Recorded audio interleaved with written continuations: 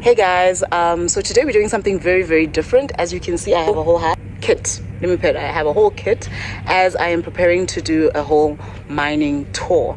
So did this the last time and now I'm doing it again.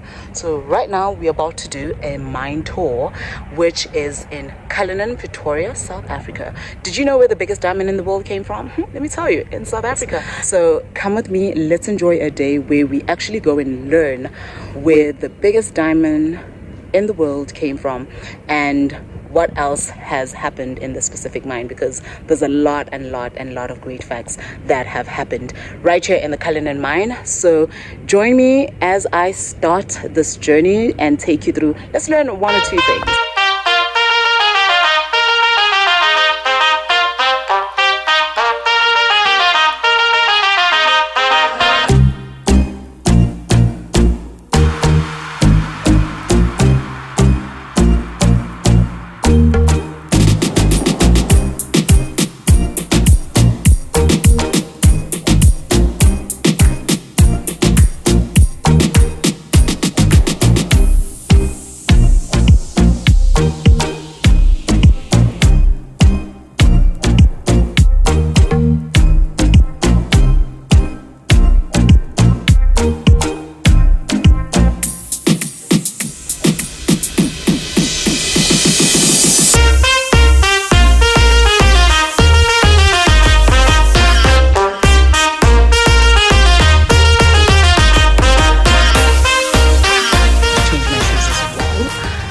I'm doing a mine tour today.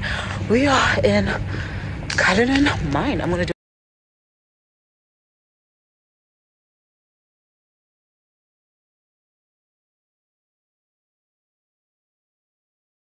bottom here. Rocks.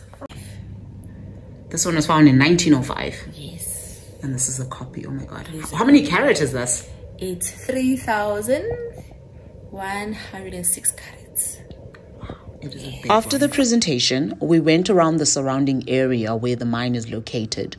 All these properties or buildings that you see around here are actually owned by the mine. The mine actually leases out these buildings to the public, and you have restaurants, jewelry stores, ice cream vendors. You have a couple of places here, but as you can see, it's quite quiet. After the pandemic, things did change drastically. They don't open on a day-to-day basis. They open of the week where it gets busy, but it no longer operates on a day-to-day basis. Before the pandemic, things were different. Here's another interesting fact about the Cullinan mine. These 5 extraordinary rare blue diamonds that you see right here were recovered all within 1 week's production, ranging between 25 carat and 9 carat, totaling to 85.6 carat in total.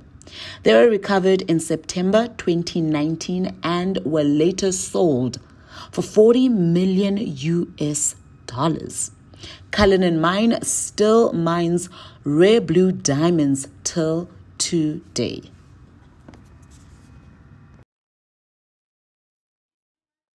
Here's the big one that you saw earlier on the Cullinan diamond. This one. It was cut into 9 big ones and then into 6. This is the 9 ones that were cut into. And then the one in the middle is the jewelry. Those are the 96 smaller ones. The 96 smaller ones that were made. Yes. Oh, wow. Yeah. The tailor pattern number 3 over here, also found here at the mine as well. Yeah, it was bought by Richard Burton for Elizabeth Taylor when they were married for the same. This is Elizabeth Taylor. Is that? she's too much. The husband should have taken the diamond there. Yeah, this Elizabeth Taylor was really something. Everything was just behind her. Here at the mine, this one when it was found, it was believed to be part of the Cullinan diamond.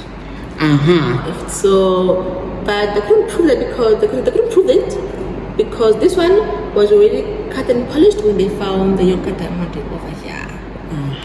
But the piece from that still lying around, they say. One fool's gold was also found here at the mine. When this one was found, they believed that it was gold because of the shine in it. Oh yes. But I only find that it's not really gold. It's just so that a colored diamond. It's called pyrite or pyrite. Pyrite, okay. So it's like a colored diamond. It's not necessarily a white diamond. It's not, it doesn't have a color. It doesn't have. What we have over there is the average production for the day. Okay. That's what they work for every day. So over there we have 4,500 carats. To get that, they had to like bring up like 11 tons of rocks just to get that. Wow. So over there it's a mixture of 80% industrial diamonds and 20% gem quality diamonds. They're all mixed together. Yes, yes. And then over here we have the famous diamonds. Most that we have over here, they're from India. Oh, okay. Because India was the first to discover diamonds. Brazil was number 2. South Africa was number 3. To discover the biggest. Yes. So we have the yellow one over here is called the yellow diamond. This yellow diamond was not found in the Cullinan mine, but it was found in Kimberley. There's an interesting story on how this diamond was found. It was found by a young boy who didn't know it was a diamond. He thought he found a rock, and he started playing with these rocks, and a farmer from a distance actually spotted the sparkle of the specific rock. He then approached the family and the boy to ask if he could buy the rock from them.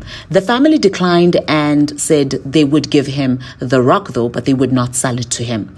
The farmer then took the rock and got it to be evaluated and tested. It was then later found and proven that it was actually a yellow diamond.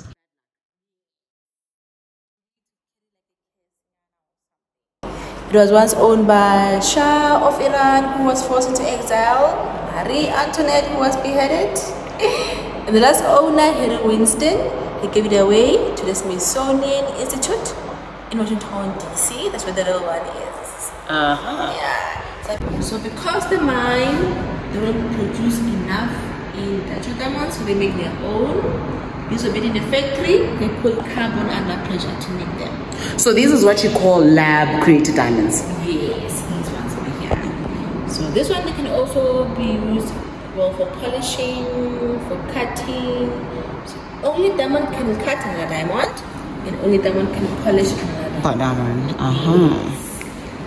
Then over here we have only the brown one over there, brown kimberlite, the grey in the middle, and the black kimberlite.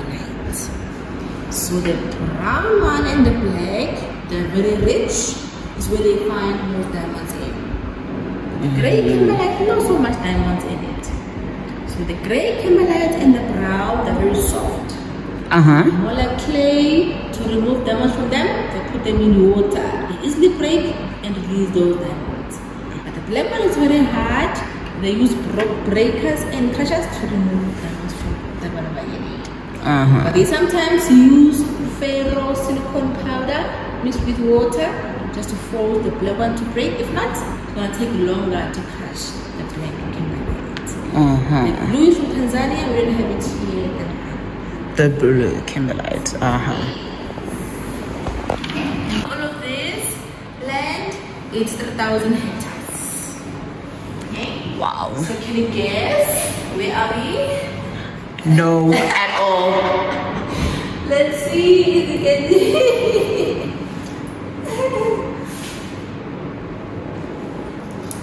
Okay. In the entrance, maybe. Oh my God, it's so big. How do you navigate it the whole day? I know, right? So which one? Where are we? Yes. Okay, let's see. Let me give you a clue. Over here is the church. Oh, so I guess we are, I don't know. So we came from here, this was the church, and then we went all the way. I can't remember now. Are we here? Where? Here. Here? Yes, correct. Got it. So yeah, there. Okay. So over here we have shaft number 1. That's for the rocks only.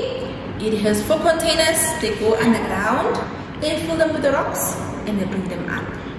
Up here, they drop them here on the conveyor belt and they go all the way to the new plant to be processed over here. When the workers go underground, today they use shaft number 3. which is here. So shaft number 2, it fell into the hole. It was here. Let me show you. So today this area is the big hole. Here's shaft number 2. When the hole got bigger, shaft 2, it collapsed inside. When it collapsed inside, they built shaft number 3, which is here. So 3 is replacing 2 for the workers, materials, and other things. And the buildings you see over here, they call. This is how it looks like inside the volcanic pipe. When they started in the beginning, the open pit at the top there, 189 meter, they were using picks and shovels to dig. And to dig deeper holes going down, they used dynamites and machines. So from the top mining all the way to 400 meter deep, they came across this thick rock. It's called the Gabbro. It's this one over here. So this Gabbro rock, it has no diamonds in it. This one. That one. So that's like no go. A waste of time. Throw that one away. So when they got here, they believe that there were no more diamonds anymore. So instead of stopping mining, they drill in this side to test and see if they can find diamonds below the Gabbro, and they found diamonds below. But when they drilled in the Gabbro, it did fall in on the other side, but no one was injured when this one collapsed. So the Gabbro left. It's just there is a roof. From the roof to the top is 400 meter deep. They're now mining below the Gabbro at the level of 800 meters inside the pipe. They have the brown kimberlite, the gray in the middle, and the black kimberlite. There are tunnels that goes in the pipe where they are mining. So with the tunnels, if you see the bottom picture over here, sorry. Avoid the tunnel from falling in, they first put this at the top. And then they drill in the roof bolts to stabilize as from the tunnel. Then they cover over with a mixture of cement and sand to avoid water from coming in the tunnels. Yes. So if you look around, you can do that when you're ready. Then put rocks. That's what they used to use. To the plant. But today they use conveyor belt. Shaft number 1 all the way to the other side to the plant. To the plant. So this is like the model. I'm just trying not to get her.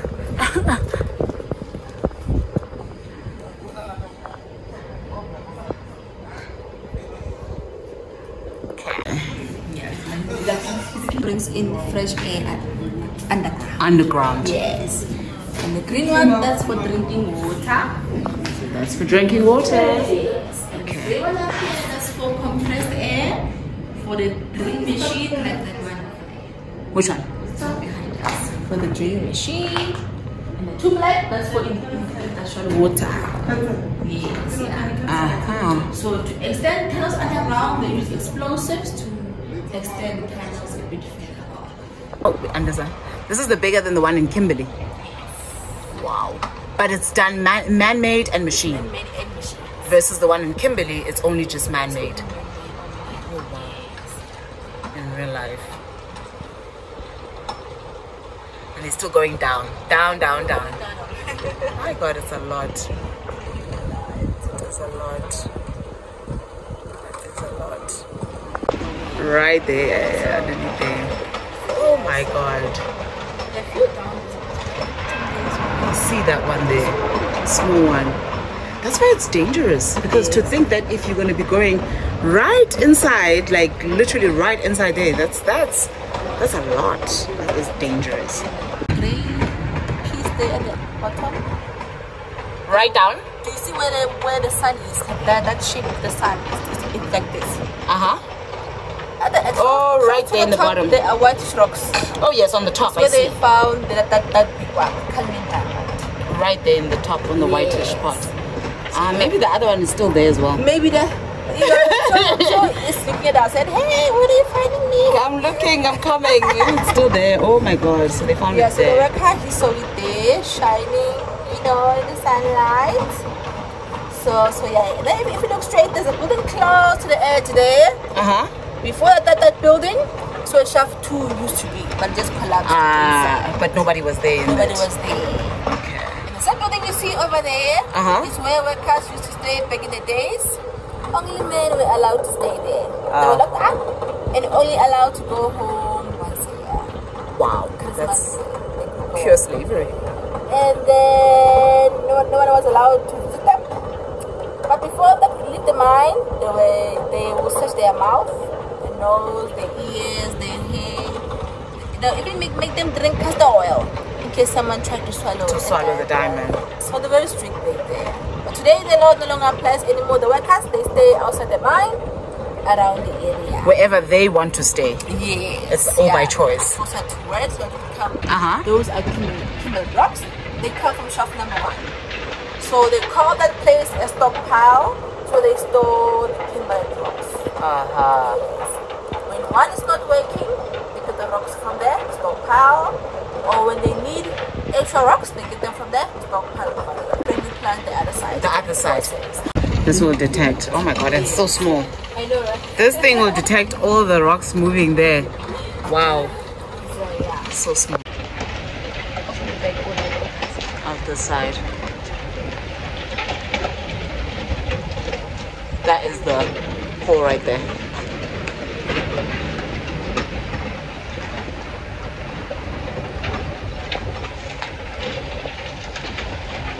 Guys, my hair is looking like a whole mess.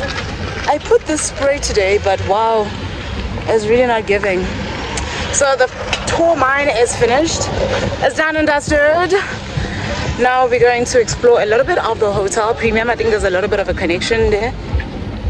As I was planning the mine tour and trying to learn more about the mine and the diamonds that the mine does produce, being the mine that has produced the biggest diamond in the world, I had to stay overnight in the Cullinan Premium Hotel.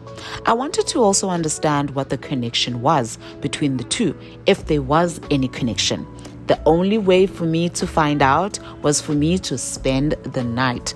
So, straight after doing the mine tour, I went across and checked into the hotel. What I did find out was a gentleman by the name of William. William was the first general manager of the mine, and he was also part of the discovery of the biggest diamond in the world that was ever found till today. So he held a party when the diamond was found as a celebration at the hotel, which is the Premium Hotel. He took the diamond with him to the party, and everyone at the party held the diamond for a short while. The diamond was later called the Cullinan Diamond and was presented to the British royal family, and the 2 largest diamonds cut from the stone are now in the British crown jewels.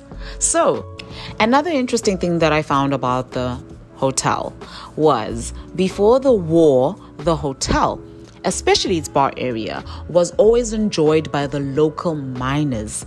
It was also the favorite destination of choice for meeting with mine officials for meetings, and some of those mine officials would also spend the night at the hotel. As you can see, the hotel still has the look and feel of back in history. I hope you've enjoyed this vlog and have learned 1 or 2 things about the rich history of South Africa. If you ever find yourself in South Africa or you are in South Africa, I have linked right below some links for you to reading if you want to learn more about the mine, and also the link to the hotel. Thank you for watching. Continue to watch till the end, and don't forget to like, subscribe, share, and leave your comments below and let me know, and let's have a whole conversation about diamonds, a girl's best friend.